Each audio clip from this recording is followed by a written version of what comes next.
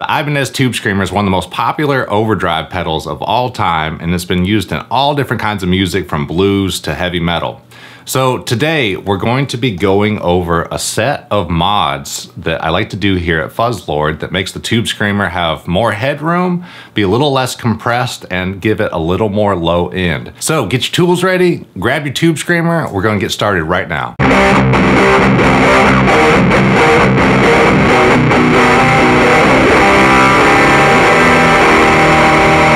So we're going to do 3 simple mods today. We're going to be adding asymmetrical diode clipping, which is going to give us more headroom, make the pedal less compressed sounding, and it's really going to be able to drive our amps better.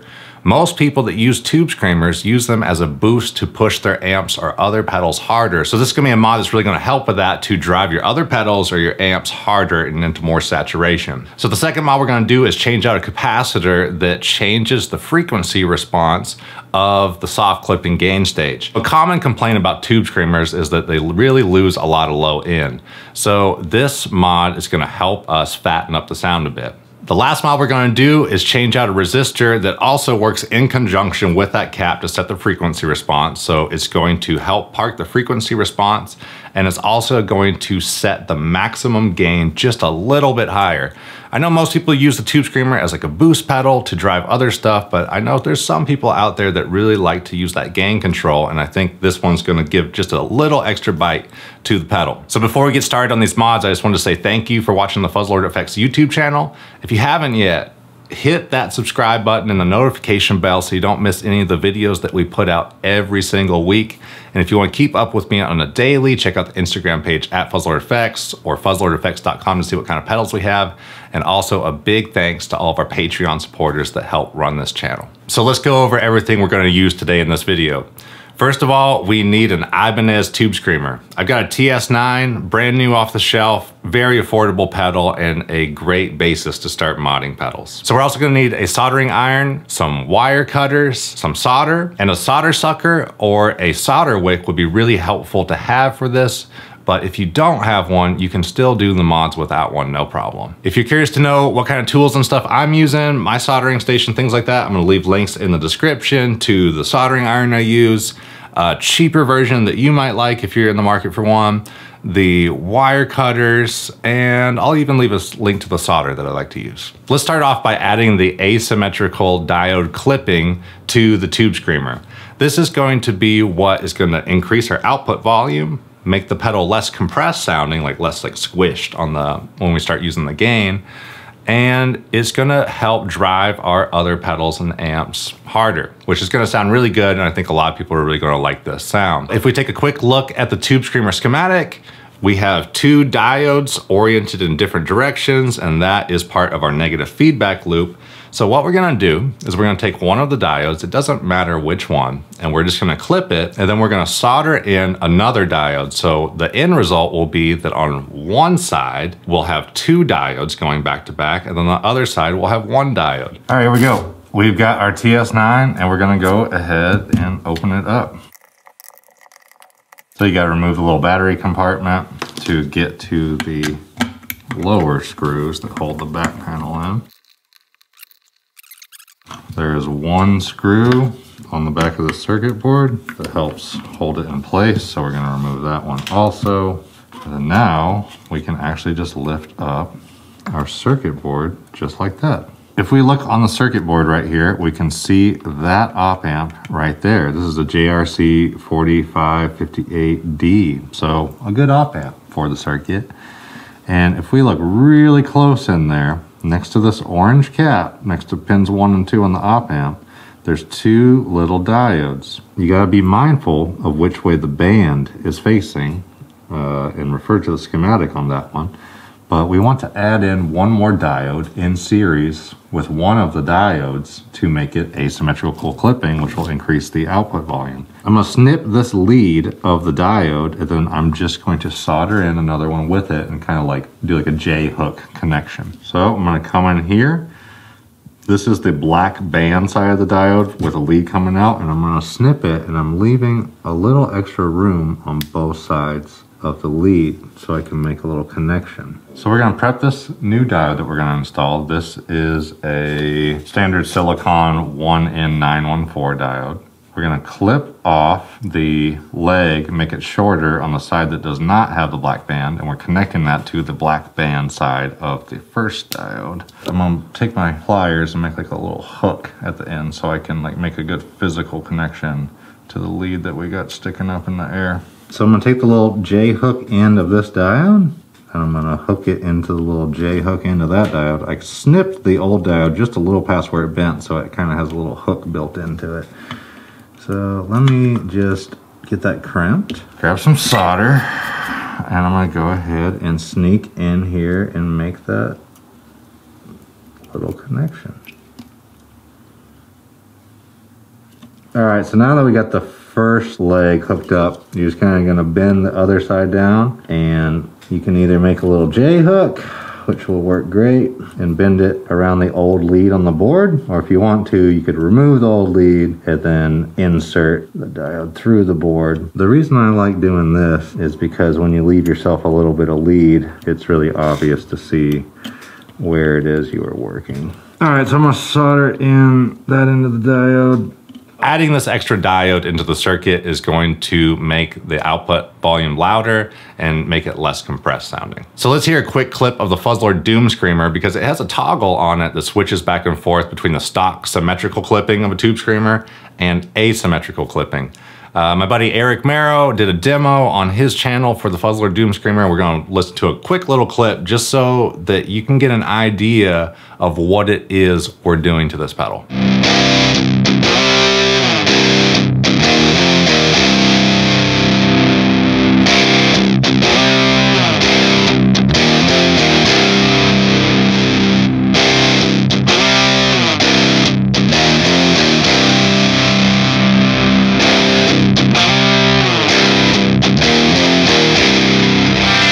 The stock tube screamer has the op amp set to where it starts amplifying frequencies above about 720 hertz.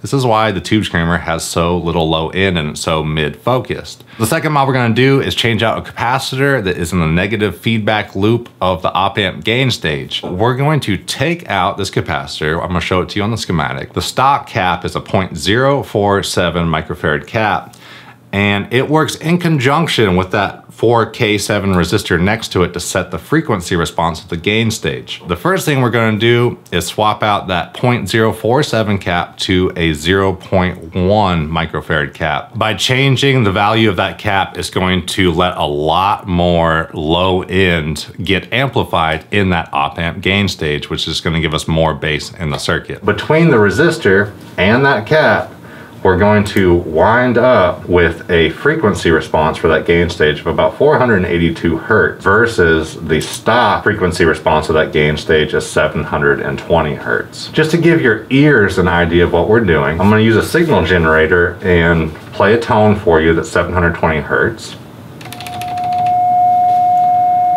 And then we're going to lower that to 482 hertz to give you a representation of the mod.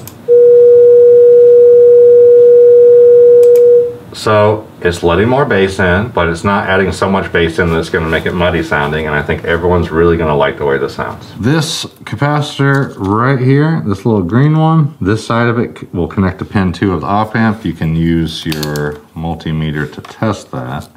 So you find the bottom of the pad, which is right here, and then you check it against pin 2 of the op amp. Yep, that is indeed the right cap. So now what we're going to do is remove this cap. I like to just go in and heat up one leg, and you just kind of pull that side of the cap up. I'll show you from this side now. You heat up. So one of the legs is already kind of sticking out. You just come in, you heat up the other side of the leg, pull it, boom. Your cap is now out. Now it's decapitated. I got lucky on one of them and my hole for the solder is open, but the other one isn't. So I'm gonna come in here with my solder sucker from the top of the board, heat up that pad, Boom. Now we have open holes on the board, and we can stick in our 100 nanofarad cap, or you can call it it's a 0.1 microfarad. Bend the leads over just like that, just so it stays in place while you solder. Yeah, there's one. Be sure to use a fan or something when you're soldering. All right, so that's our second mod. Let's go ahead and do the final mod. Then the last thing we're gonna do is change out a resistor that's gonna increase the maximum gain just a little bit, and it's also going to fine tune that frequency that we adjusted with that capacitor. So that resistor is going to increase the overall maximum gain if we roll the gain all the way up, and it's also going to fine tune that frequency that the op-amp gain stage starts amplifying at. Between this resistor and then the cap that we just did, we've dialed in the frequency response of this op-amp gain stage to start amplifying at about 482 hertz, which is going to be more bass than what we're used to, but not so much that it muddies up the sound. So what you need to do is look on the schematic, and you need to figure out, remember, this lower side of the cap hooked to pin 2 of the op-amp. The upper side of the cap is going to hook to this resistor right here, and then the other end of that resistor goes to ground. It's a 4K7 resistor. So I'm actually going to do the same thing here again, and I'm going to pull this cap out of the board. Or I'm sorry, this resistor out of the board. So I heat up one side and I just pull that leg out. There it is, halfway out. Then I'm gonna come here, desolder the other side, pull it out. One of the holes, just like last time, is cleared. One of them still has solder in it, so I'm gonna come from the top with my solder sucker, heat up that connection, solder socket. Now we're gonna take our new 3.3K resistor and we're going to install it in the location that this one was at, which is right here. Then we're going to come to the bottom of the board again, bend those leads left and right just so that they can like stay still, so we can go like that. And we're going to solder one. Actually, this is the kind of fan y'all should be using for this.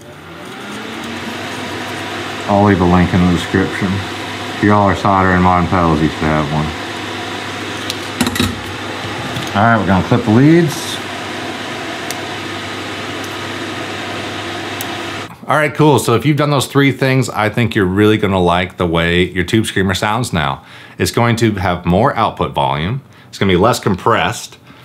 I like to use them at very low gain settings like this, but if you want to use the high gain settings, it's gonna have just a little extra bite and it's gonna sound more overdriven because we're also letting more bass into the signal. Let's just plug in this tube screamer, hear what it sounds like real quick, and I'm curious to know when you got your first tube screamer, like where you got it at, how you like to use your tube screamer or other overdrive pedals that you really like. So drop a comment below. We're gonna switch over and hear what this sounds like. And don't forget to subscribe to the channel because we'll be back with another set of mods for this pedal. And eventually we're gonna do a nice like A/B like shootout between a stock TS9 and what we've been working on.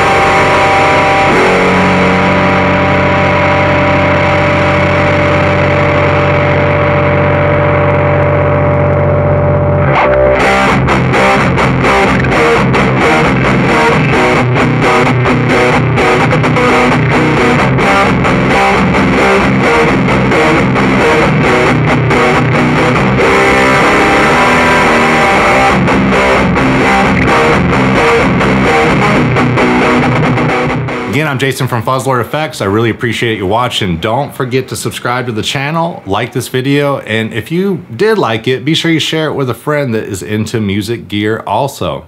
Again, drop that comment below. I'm always curious to know where you're watching from, how long you've been playing Tube Screamer pedals, or like how old you were when you got your first one. Just curious to hear your stories about Tube Screamers. Also, wanted to give a big thank you to all of our Patreon supporters that help make this channel possible.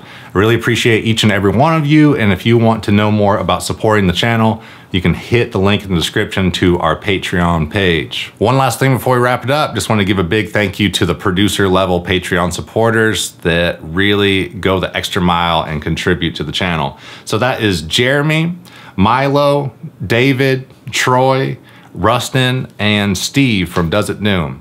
Really appreciate you folks. I look forward to talking to you in the comments, and I will see you next week.